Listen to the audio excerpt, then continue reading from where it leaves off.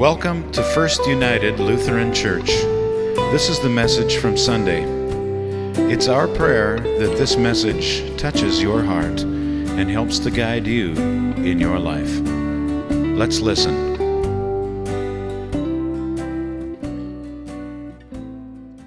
Thanks to Leroy for sharing today. Dean had an opportunity this weekend that he's been going down through the summer months to the Free Lutheran Seminary down in Minneapolis, taking part in some classes down there. And they asked if he would go out to a small church south of L.A. So that's where he's at today. He's preaching at a small church in south of L.A. that the instructor of these courses that he's been going through asked him if he'd be at. So that's a nice opportunity for Dean to reach out and connect with other people and see what else is going on in other areas. So thank you for Leroy to stepping in. Call Committee and Council has sent out a letter with a recommendation to call Dean as our pastor. There'll be a congregational meeting on August 21 right after church. That's the only item on the agenda today. Worship committee or worship team number 5 needs a little bit of support. They need some coffee servers, so take a look in your bulletin. You'll see where they need help. Tuesday evening this week is Women's Pizza on the Grill night. So if you haven't signed up for some ingredients, there's a sheet in the back. If you got questions on it, just talk to Janet and she'll fill you in. Men's Fellowship Tuesday at 7:30, I believe, this week. We'll get that going. Just as a heads up, probably next Tuesday, we're looking at a work day, or at least in the morning, and the plan is the 2 shrubs in front of the church to take them out, and the 2 shrubs in the corner of the parsonage to get rid of those. They're just getting overgrown. Then they'll be out of the road for when the painter will come in later this month and paint the church. So that'll try to get that job done and get some stuff there. So probably be about 9:30 a week from Tuesday. Come on out for the morning. Help us get those out of there, and we'll see how that goes. And I've got a thank you here from the kids on the mission trip. Thank you to church family for helping us make this trip a reality. We're having a great time. We've had many great adventures already. We love visiting the falls. Appreciate your continued prayers. That's from the youth group. They mailed us a postcard from their trip. Any other announcements? Okay.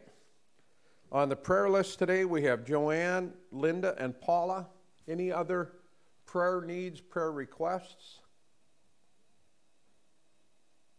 Okay. Well, let us go to prayer. Dear Heavenly Father, we come to you today, Lord, and it is with grateful hearts that we come and say thank you for this time together. Thank you for the opportunity to worship, read your word, share in music. Lord, we thank you for that. Thank you for Leroy stepping up and covering the message today, Lord. Bless the words that you've given him to speak to us this morning. We appreciate that. Lord, and we lift up Joanne, Linda, and Paula. Lord, you know their needs. There's different healing that needs to be there. Help them each feel your arms around them. Lift them up. Keep them lifted up through the valleys of life, the troubles and trials that we go through. But we know that as we go through them, you're there with us. And you bring us up to the mountaintops again so we can see the splendor and the glory of your handiwork. Lord, we also lift up Gary and Minnie at Feed My Lambs. We thank you for them going out in the field. Bless the ministry, bless the work that their hands are doing, the seeds that they plant. May that harvest be large there. Lord, and again, we bring this service, the music, the message, the words, all of that to you. And it's with our open hearts we say, thank you, Lord. Amen.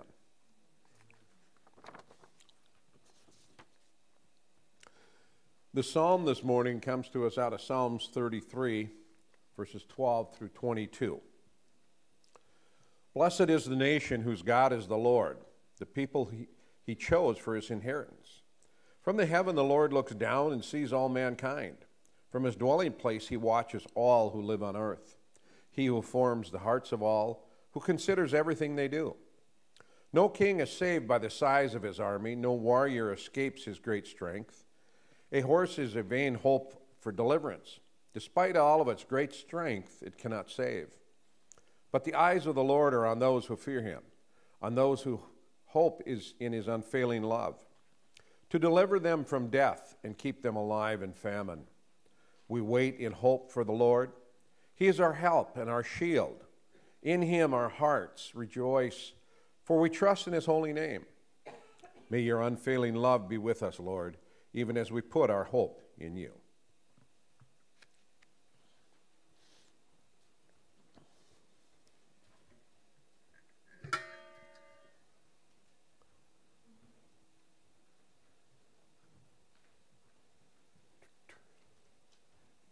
One for each hand there, Al.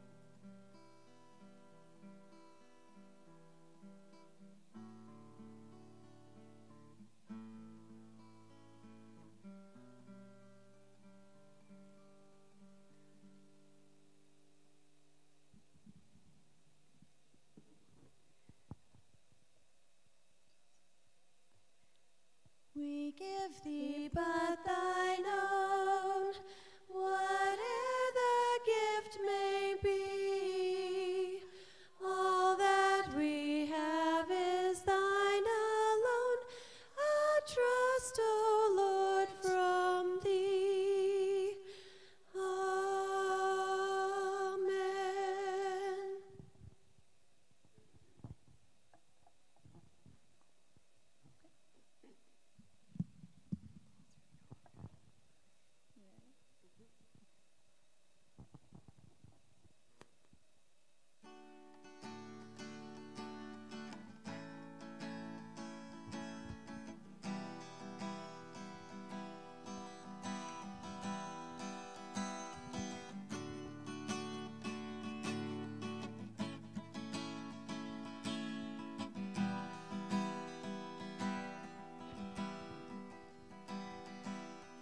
Light of the world, you step down into darkness.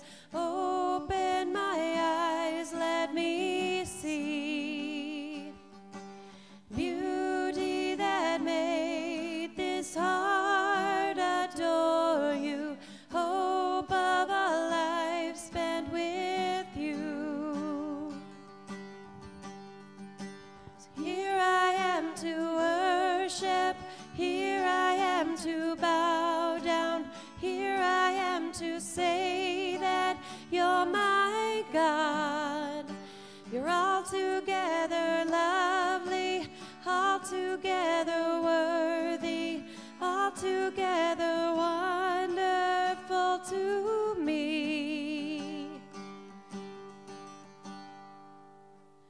King of all days, oh so highly exalted, glorious in heaven above. Humbly you came to the earth you created, all for love's sake became poor. So here I am to worship, here I am to bow down, here I am to say that you're my God. You're altogether lovely, altogether worthy, altogether wonderful to me. I'll never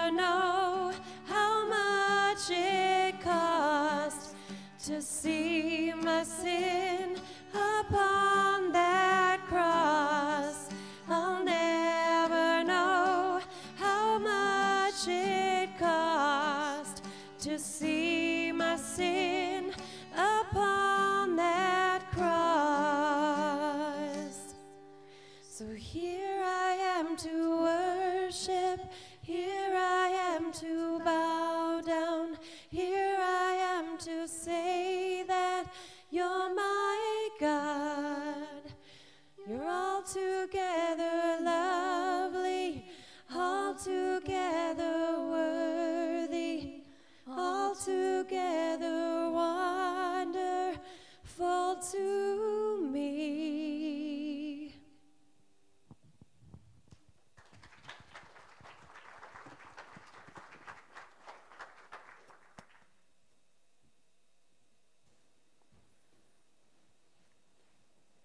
Thank you, Haley and Heather. We continue with our confessions and forgiveness. We gather in the name of the Father, and of the Son, and of the Holy Spirit. Amen. Awesome God, nothing is hidden from you. You see us as we are. You know our desires, weaknesses, and failures. Send us your Holy Spirit today and cleanse the thoughts of our hearts so that we may come into your presence with freedom to worship and exalt your holy name through Jesus Christ our Lord. The Apostle John wrote the following instructions to those who follow Jesus. In 1 John 1, 8 and 9. If we claim to be without sin, we deceive ourselves, and the truth is not in us. If we confess our sins, he is faithful and just and will forgive us our sins and purify us from all unrighteousness. Please take a moment in silent reflection before God.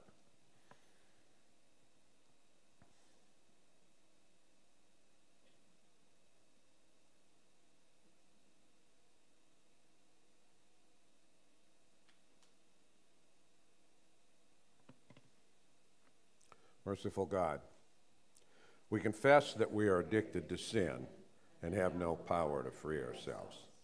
We have sinned against you by what we think, say, and do. We have left many good things undone.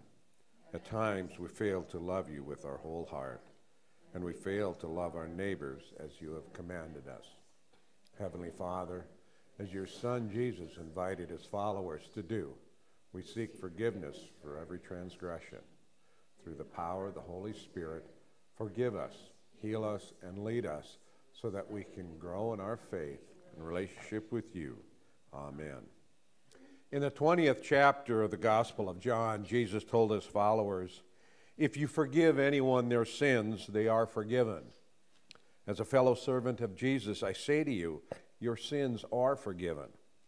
In Christ, you are given the power to become the sons and daughters of God.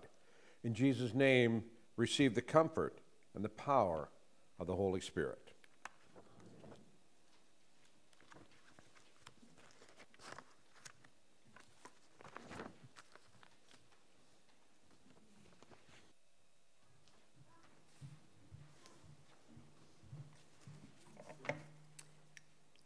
The first lesson today is from Genesis 15, verses 1 through 6. After this, the word of the Lord came to Abram in a vision. Do not be afraid, Abram. I am your shield, your very great reward. But Abram said, Sovereign Lord, what can you give me since I remain childless, and the one who will inherit my estate is Eliezer of Damascus? And Abram said, You have given me no children, so a servant in my household will be my heir. Then the word of the Lord came to him. This man will not be your heir, but a son who is your own flesh and blood will be your heir. He took him outside and said, Look up at the sky and count the stars, if indeed you can count them. Then he said to him, So shall your offspring be. Abram believed the Lord, and he credited it to him as righteousness. The second lesson is from Hebrews 11, verses 1 through 16. Now faith is confidence in what we hope for and assurance about what we do not see. This is what the ancients were commended for. By faith we understand that the universe was formed at God's command, so that what is seen was not made out of what was visible.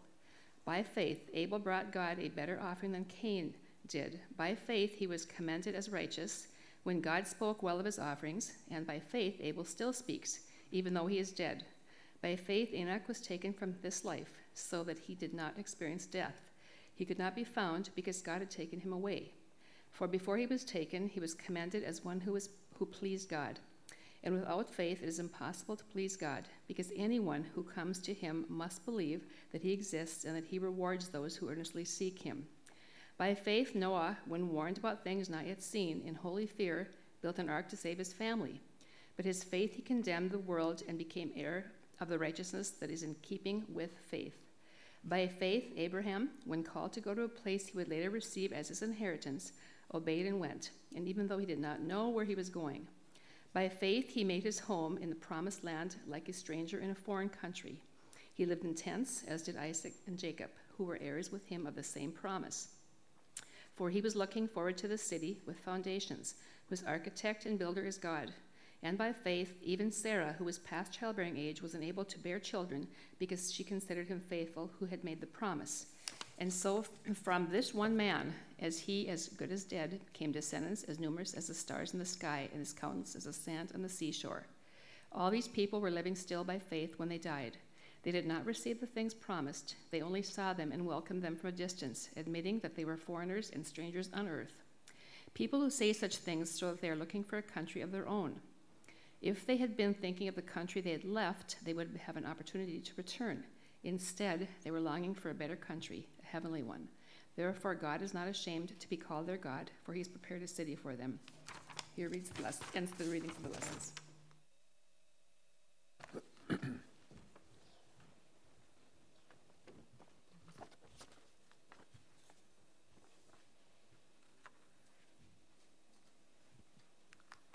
We continue with the Apostles' Creed. If you'll please rise for that. I believe in God, the Father Almighty, creator of heaven and earth. I believe in Jesus Christ, his only Son, our Lord. He was conceived by the power of the Holy Spirit and born of the Virgin Mary. He suffered under Pontius Pilate. He was crucified, died, and was buried. He descended into hell. On the third day he rose again. He ascended into heaven and is seated at the right hand of the Father. He will come again to judge the living and the dead. I believe in the Holy Spirit, the holy Christian church, the communion of saints, the forgiveness of sins, the resurrection of the body, and the life everlasting. Amen. And we'll have Leroy come for the gospel and for the message.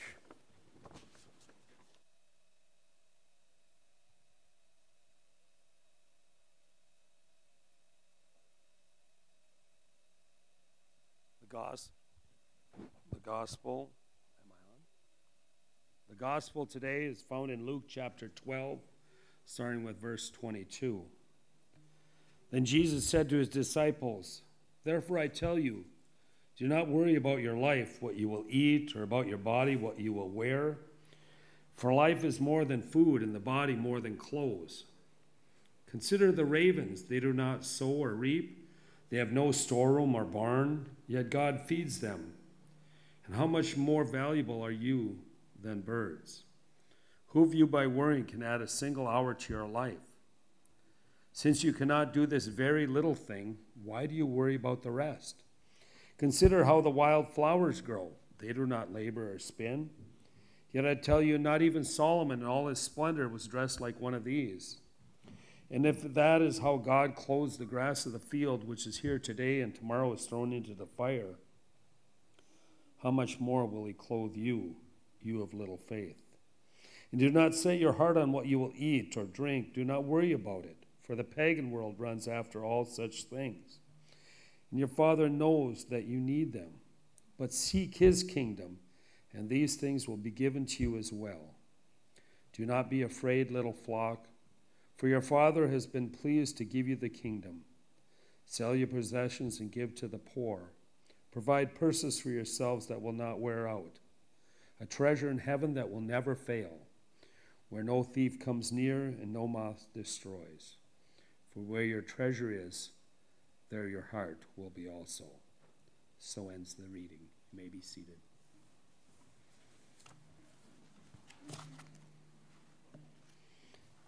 If you look in your bulletin this morning, the message title is, "Am I a Flower?"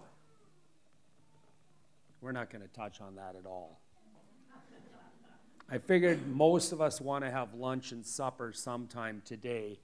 And by the time I got to that part of the message, it was well into the afternoon. So we're going to cut it a little bit shorter. A young boy was driving a hayrack down a road, and he took the corner a little too short, and the wagon fell over and dumped everything right in front of a farmer's house. The farmer came out and he saw the young boy crying and said, "Son, don't worry about this. We can fix it. Dinner's ready right now, so why don't you come in and have dinner with us? Afterwards, I'll come out and help you. We'll get all this hay back on the wagon and send you on your way." And the boy cried, "No, I can't. My father is going to be very, very angry with me." Verse said, "Don't worry. You've got yourself all worked up. Just come in, have some lunch. You'll feel better. We'll get this fixed." And the boy said, "I'm afraid my father is just going to be so very angry with me." But the farmer insisted. And so the farmer and young boy went inside and had dinner. Afterwards, they walked outside of the hayrack, and the farmer said, "Now, son, don't you feel better after having dinner, after that great meal?" The boy said, "Yes, but I just know that my father is going to be very angry with me." And the farmer said, "Nonsense. Where's your father anyway?" And the boy said, "He's under that load of hay."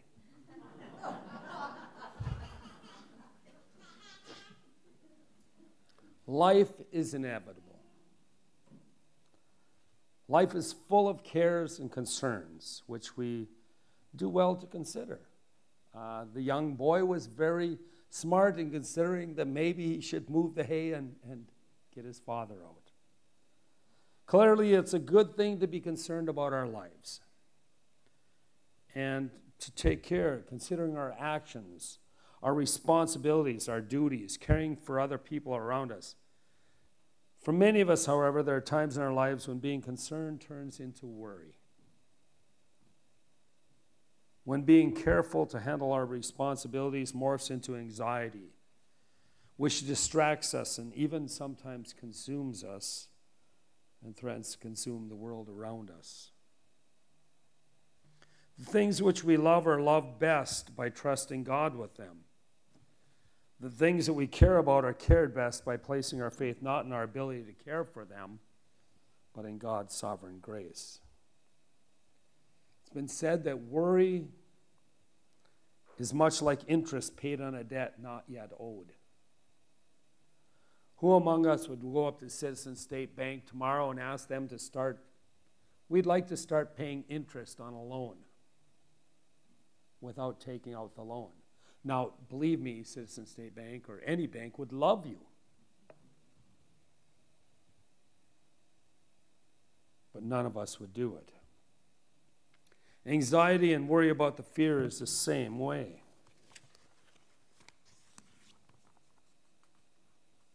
Most of us will find ourselves trapped in patterns of worry at times in our lives, while still others find themselves so ensnared by anxiety and worry they simply cannot find the strength to free themselves.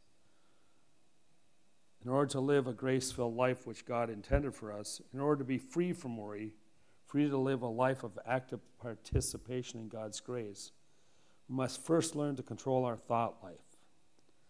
We must learn to replace thoughts of worry with thoughts of trust. Thoughts of anxiety need to be replaced with knowledge of God and what He can do. It's important to remember there's a distinction between legitimate concern and worry. It is right to be concerned, even to some extent worried about, say, walking in an unsafe area. My wife had to drive to the cities yesterday, and I don't know that she's ever drove there alone before, or she has my youngest daughter with her and had to go to the airport. And she was concerned, probably even worried, because usually we get about to St. Cloud and she drives all the time. If you know me, I don't like to drive. There's so much of God's world outside the window that I forget about that great thing in front of me called a road. And so it's best if somebody else drives. I'm kind of a scatterbrain on that. And So my wife always drives, but we get to St. Cloud, and all of a sudden there has to be a rest stop. And we come out from the rest stop, she's in the passenger seat because she doesn't like traffic. And so she probably had some worries yesterday about driving there and having to do the driving alone, especially without me as a co-pilot at least. What I'm discussing is more the worry which distracts us from knowing and loving God. The worry that Jesus talks about is the kind that has the power to overtake us and to distract us from knowing God's grace. I'm also very aware there are many people who struggle with anxiety. I used to work as a mental health professional in a private school counseling teenagers who, many of them were overridden with anxiety about stuff they had no control over. And so I'm aware that some people need to seek professional care or counseling, even medication. I have no intention of trivializing, making that trivial or anything like that, because there's some real pain and stress that can come about in people's lives. But I'm convinced, though, that the Bible speaks to all areas of your life, your mind, your body, and your soul. As we apply the teaching of Christ in regard to worry, may we find a place of refuge from anxiety and a means of growing in the grace of God. In this gospel this morning, Jesus lays out a two-part method for finding freedom from worry. We must capture our thought life is the first one. Human beings have been made in the image of God. Have you stopped and thought of that? When I looked in the mirror this morning to make sure my hair was perfect, got a new haircut because the other one was ugly. I never thought that man in that mirror is made in the image of God. Did any of you? We are wonderfully thought-filled beings with unimaginable complexities, capacities, and capabilities. All those big words. Our minds are just unfathomable what they can do. And very active. And sometimes it's very easy to become overcome with our own thoughts. One not need to look very far or for very long to find a great many things to occupy, fill, and eventually consume one's mind with concern and worry. It amazes me as I work in construction and you walk by a plumber, or those who don't know, I'm an electrician by trade. And so we're on a big job site. I'm working in Grand Forks in an apartment building. And you walk by and they say, did you hear about this? Did you hear what our president's doing? Did you hear what our governor's doing? Did you hear what's happening here or there or wherever? Very seldom is it, did you hear about the great thing that happened today? No good news.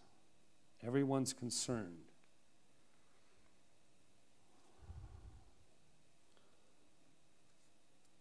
Second Corinthians 10:5 says, we demolish arguments and every pretension that sets itself up against the knowledge of God, and we take captive every thought to make it obedient to Christ. What a challenge. Worry is a battle that takes place primarily in the mind.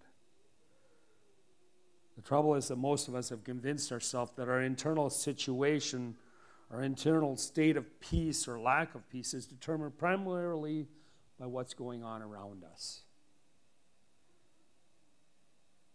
And to be sure, when life is just going crazy around us, when our circumstances are at their worst, it's more difficult to capture our thoughts in order to bring them into submission with the will of God.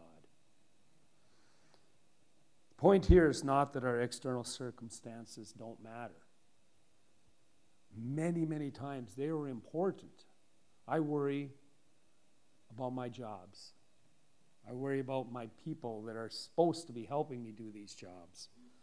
And a lot of times, I just have to make a choice. We'll allow our thoughts to spin out of control or learn to take them captive to make them to be obedient to Christ. Notice that nowhere in the New Testament does it say, do not have problems. See, we kind of think that as Christians, maybe that's what God should have put in there. Instead of all this other stuff about being with us in our problems, he should have just put in there, you will not have problems. It would be so much easier.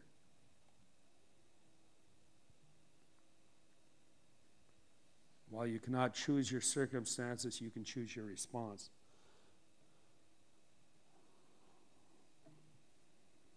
Life comes at us very fast. Whether it's the immediate concerns of your job or maybe you're retired, it might be concerns about money, might be concerns about children, grandchildren, people around you, the neighbor who just can't mow their lawn on time, all these other things that we worry about.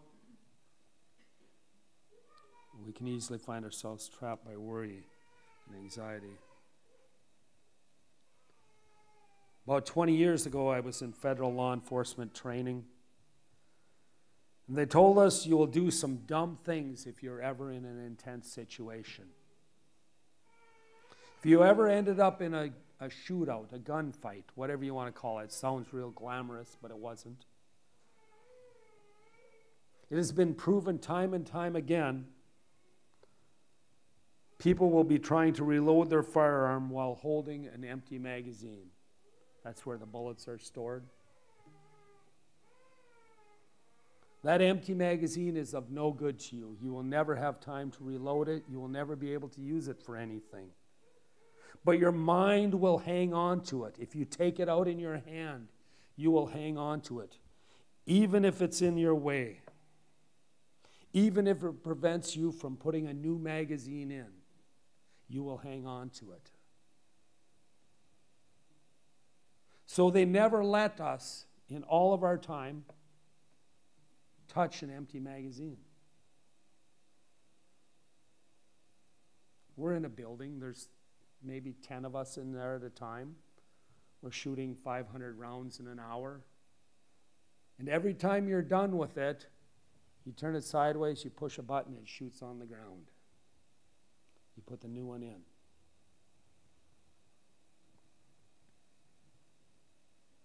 Some of them got stepped on. They got dinged. They fell on the ground. This is concrete with all kinds of brass cartridges on it and stuff. Some of them got stepped on and ruined, and you'd think, what a waste. I mean, we know not to grab it when we need it later, but, just tell us. But they said muscle memory is what you'll go with. And I never really believed that, but about a year and a half ago, I took concealed carry classes at my house. And I don't own a firearm, so I borrowed one from my brother. And when I shot the 7 shots, I released the magazine on the ground. And people looked at me like I was strange because it'd been 15 years, 20 years. But that's how I'd been taught. Train yourself, and it will be instinct for later on. So it is with your thought lives and the thing in your life you worry about. If we're going to take captive every thought, we're going to have to slow our thoughts down to a reasonable pace. When our minds are racing with worry of this thing and that thing and that thing, we have to learn to slow our thoughts in order to capture them and bring them into submission to Christ's will. How often do we find ourselves worrying over something we can't control? How much of our anxiety is centered on things that will dissipate if just given a little time to dissolve. In Luke 12:25, Jesus says, "Who of you by worrying can add a single hour to his life?" These are those people who eat kale every day. Since you cannot do this very little thing, why do you worry about the rest? One of the greatest bits of advice I ever learned, and when I do marriage counseling, this is the one thing I say. To prevent arguing with my wife, I need to consider, Will it matter in 10 minutes? Will it matter in 10 days? And will it matter in 10 years? We often fight and argue about things that won't matter in 10 seconds. The church we attend in Canada before COVID had a huge argument, probably the biggest, well, second biggest argument in the church ever, and it was the color of the carpet. And they went with blue. Can you believe that? Blue? Blue? Does it matter? And I'm sure there were some very worried older ladies in our church who wasted their time and sometimes friendships over a color of a carpet. We must learn to let go of worry over things that are out of our control, things that we can't control. Let go of them, not in defeat, throwing in the towel, but in recognition that our efforts are futile, then they're self-defeating. God is not the author of confusion, but of peace. At the root of worry are misconceptions about the nature of reality. We must learn to confront false beliefs. Once we've slowed our thoughts to a point where we can capture them, then we must examine what we believe. We live in a world which is full of lies. Every television commercial, billboard, internet search, TikTok, Facebook post, and latest fad promises to make us happier, healthier, live longer, and wiser. And a lot of this happens through just I hate saying subliminal message because that kind of got a bad connotation back in the 80s. But you don't realize that little gadget on the TV or radio that's going to take away half your work, if you bought 2 of them, you'll still have work to do. We're bombarded with ideas that somehow we're not getting all that we deserve. If we just had the right insurance company. If I listen to the insurance companies on the radio, and I don't watch TV, I listen to radio because I drive a lot every day. That's just why I hate it. But if I picked their insurance company, they would actually owe me money. Because the amount of money they would save me every month is much more than I pay. And if I switched my cell phone to a different company, I think they would have to pay me too because they would save me all this money a month. And I just wonder how it's possible. And so I get the feeling that maybe my companies are ripping me off. All the things I buy. If I just went to Menards on Tuesday, it's 11% off. Well, that's much better than going to Lowe's because they don't even have that option. And Walmart prices are always falling. You know, I'm just waiting until they get to 0. And if I took the right medication, I'd be totally healthy. And if I had, all those, my wife just sent me right before church today a picture about this gorgeous window, which would be just awesome if I lived in the tropics, but in northern Minnesota, makes no sense. But you should have seen the look on that lady's face when she was operating this. She was totally happy, and I'm not really happy with my kitchen window because it doesn't even open.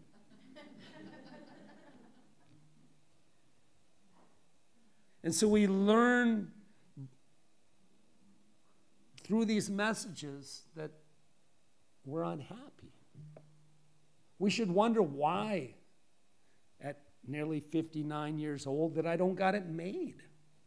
I mean, I look at these guys, they made $1 billion in a year off the internet. I mean, they send me ads every day in my inbox that if I just do their program, pay them the $69.99, that within a year I'll be a millionaire, or short $69.99, and they'll be the millionaire.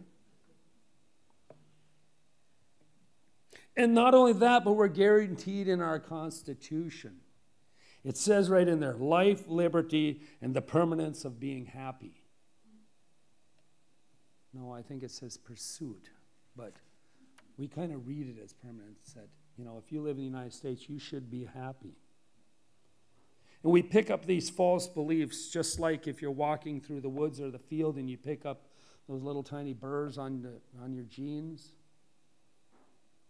And you don't realize it until you get out, that all of a sudden these false hoods are stuck to you. And it's easy to see if you talk to a teenager. And as a parent, that's one of your jobs, is to keep correcting them to say, no, that's not the way it works. There is a real world out there, and that's not the way it works. Some have likened excessive worry to an addiction.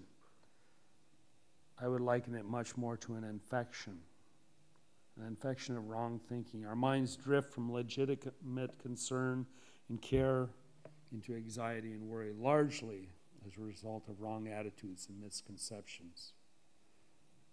The world has thrust lie after lie upon us. It is as though the landscapes of our minds are just filled with all these potholes, and they can only be filled with the truth of God's word.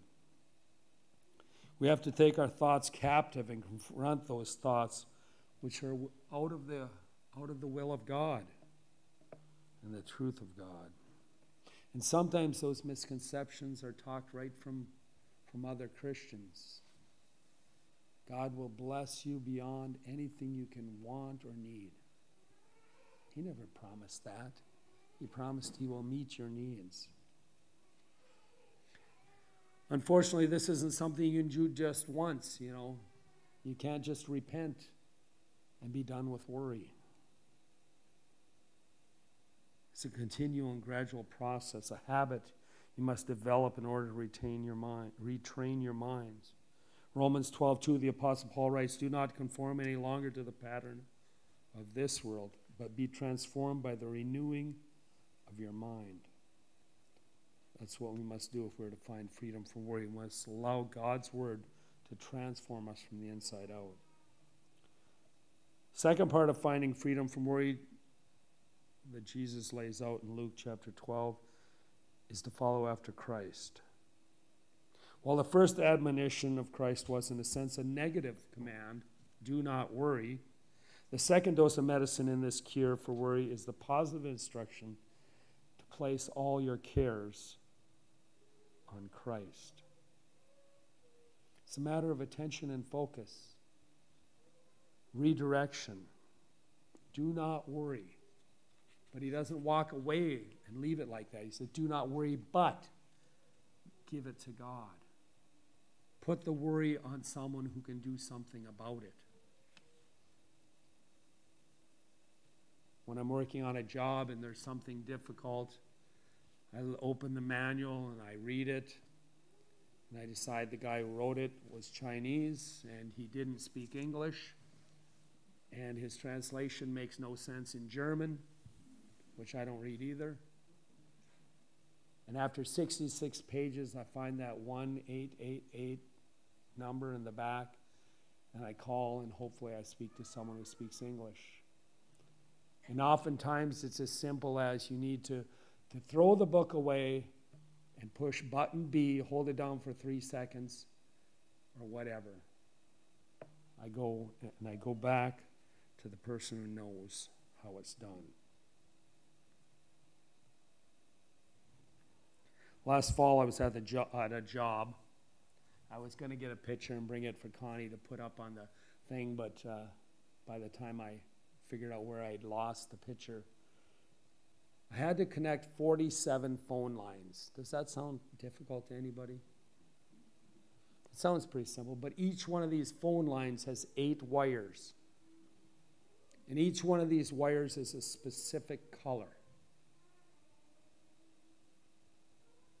And so I have 2 boards. They're called punch blocks. They're about this long. And I take 50 of these wires per board.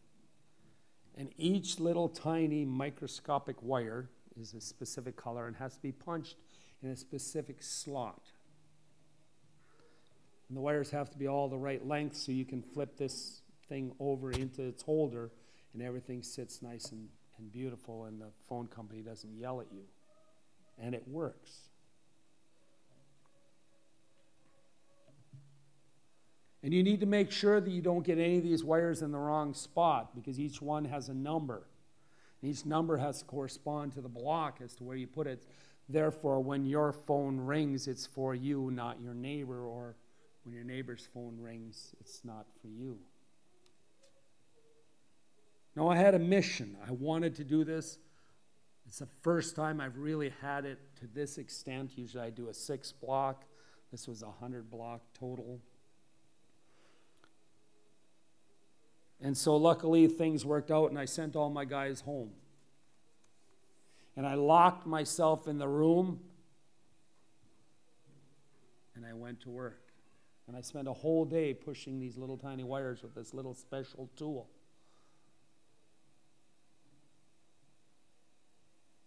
But I sent my guys home because I didn't want to be interrupted. I'm the lead on the jobs. And I didn't want to be interrupted 40 times while I was trying to do this. The best thing was to keep my focus on exactly what I was doing and not stop, so that I could get a pattern and a rhythm and a way to do it. And so it is with following Christ in your life. We're on a mission. We're on a mission to declare Christ to this world by reflecting his love to all around us. When our minds drift, when our thoughts are everywhere, when we keep getting interrupted by things of this world, when we're consumed by worry and anxiety, we're not free to live the grace-filled life. In 1 Corinthians chapter 9, verse 24, the Apostle Paul writes, "Do you not know that in the race all the runners run, but only one gets the prize? Run in such a way as to get that prize. Concentrate and train, and you will be ready." Worry is to waste what you prepared for. I have failed a few tests in my life when I didn't study or got really bad grades. The surprise wasn't the bad marks. When I walked into that college classroom, I knew I wasn't going to do well. That wasn't the surprise. The surprise was if I got a good mark. The surprise is when I did well by accident. And oftentimes we think we're surprised when things don't go right. I just don't understand why God isn't working in my life, why my life is such a disaster. But what are we training for? Well, we haven't trained at all. I would like to go running with Russell Sorensen. I could probably make it to Holiday. And then I need a cab back. But I see him 5 miles south of town, still at a dead run. Because he's trained. Because he's trained. He didn't all of a sudden, 15 years ago, run one marathon and say, I got it now. I'll just go run marathons for the rest of my life. That's why you see him running around town every day. Because he knows he has to keep training. In conclusion, in the gospel this morning, in verse 29 through 34, Jesus says, "Do not set your heart on what you will eat or drink. Do not worry about it, for the pagan world runs after all such things. And your Father knows that you need them. But seek this kingdom, and these things will be given to you as well. For where your treasure is, there your heart will be also." Experiencing God's grace is a moment-by-moment experience of placing my trust in the unseen Christ rather than in the seen circumstances in my life. It's a matter of choosing to trust God's grace in the moment of trial, in the moment of worry. It is choosing to focus on Christ in front of you rather than the terrain which you're walking through. The things in this life, the cares of this life, are passing and fleeting. If we are to live lives free of worry, if we are to live grace-filled lives, We must place our trust in the eternal things which will not pass away. We must let go of this life, and in doing so, receive the grace necessary in the moments of this life. Amen.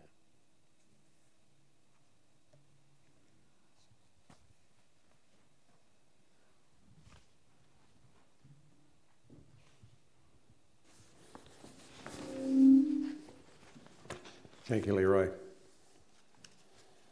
We continue with our communion service. Communion is open to everyone here that believes in Jesus Christ as his Lord and Savior. It was just before the Passover feast. Jesus knew that the time had come for him to leave this earthly world and go to his Father. We read in John chapter 13 and 14 where Jesus gathered his disciples and he instructed them on what was to come. In John 13:21, we read where Jesus acknowledges to his disciples that he will even be betrayed that evening. In 1 Corinthians 11:23 through 26, the Apostle Paul writes, "For I received from the Lord which was also delivered to you, that the Lord Jesus, on the same night in which he was betrayed, he took bread. When he had given thanks, he broke it and said, 'Take, eat. This is my body, which is broken for you. Do this in remembrance of me.' In the same manner, he took a cup after supper, saying, 'This is the cup of my new covenant. This is my blood. This do as often as you drink it in remembrance of me.'"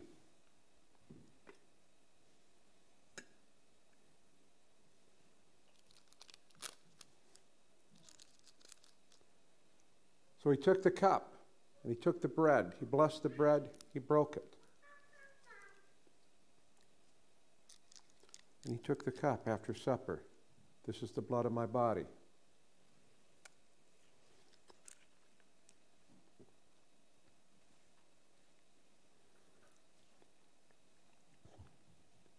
"For as often as you eat this bread and drink this cup, you proclaim the Lord's death till he comes again." I'll ask our communion helpers to come forward. Of the Lord Jesus Christ, strengthen and keep us in his grace. We continue with the Lord's Prayer. Our Father, who art in heaven, hallowed be thy name. Thy kingdom come, thy will be done, on earth as it is in heaven.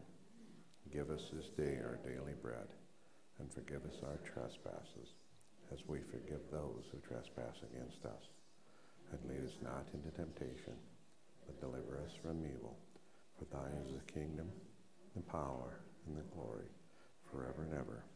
Amen. Let's stand for our closing song, "How Great Thou Art."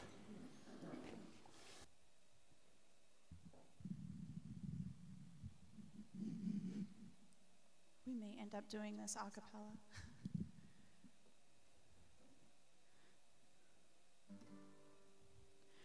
O Lord my God, when I in awesome wonder consider all the worlds thy hands have made, I see the stars, I hear the rolling thunder, thy power throughout the universe display. Then sings my soul, my Savior God, to thee, how great thou art, how great thou art. Then sings my soul, my Savior God, to thee, how great thou art, how great thou art. When through the woods and forest glades I wander, and hear the birds sing sweet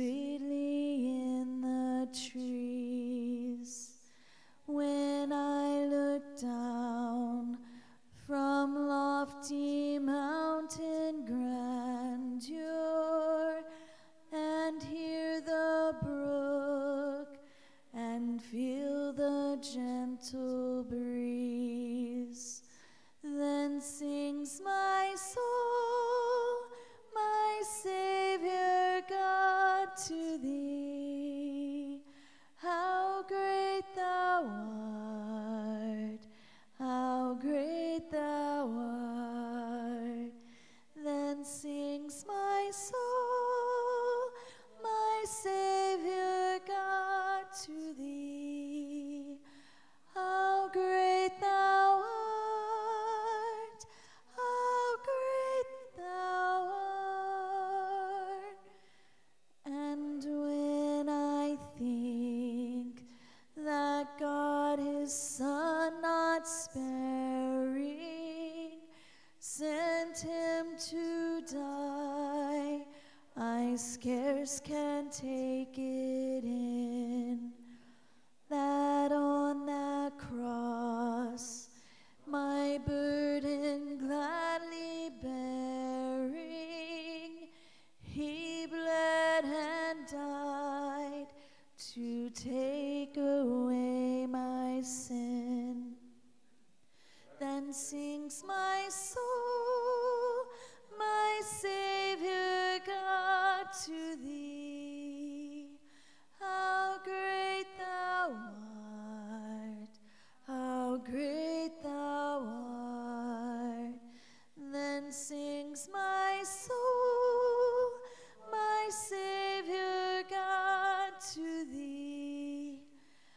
How great thou art, how great thou art.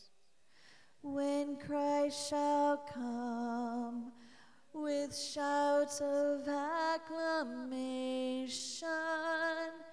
and take me home, what joy shall fill my heart. Then I shall bow in humble adoration and there proclaim, my God, how great thou art. Then sings my soul, my Savior God, to thee. How great thou art, how great thou art. Then sings my soul, my Savior God, to thee. How great thou art, how great thou art.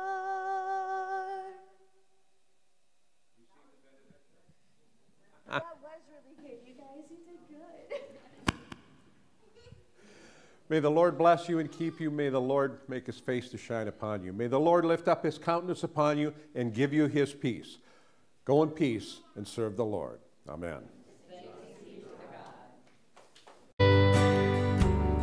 Thank you for listening to this message from First United Lutheran Church.